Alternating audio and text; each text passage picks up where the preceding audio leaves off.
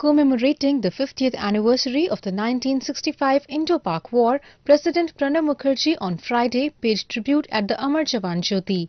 He was accompanied by the three defence chiefs, Army Chief General Dalbir Singh Suhag, Air Chief Marshal Arup Raha and Navy Chief Admiral R.K. Dhovan.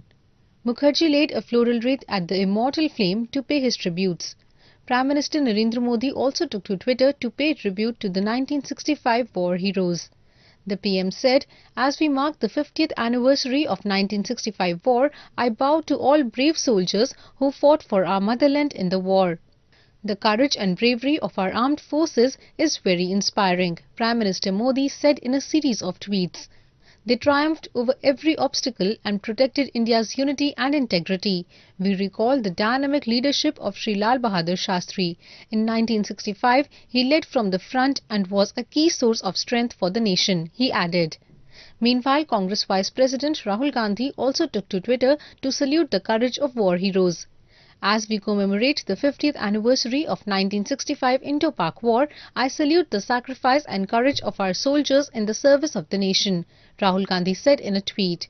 The India-Pakistan War of 1965 was a culmination of skirmishes that took place between April 1965 and September 1965 between Pakistan and India. Camera person Shravan from New Delhi for ANI.